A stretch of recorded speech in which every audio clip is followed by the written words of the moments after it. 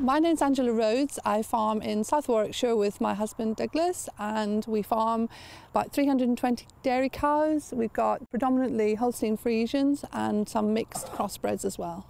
So our milk goes to Aylesbury, the new dairy that was opened last year, and it's a classic example of what can be done when farmers get together and decide to invest, well, 150 million, and they've created such a fantastic facility there. Come on. As farmer owners, we have a very transparent pricing mechanism that was decided by our board of directors, and so we know exactly how our milk is going to be paid for, and all the profits are returned to us.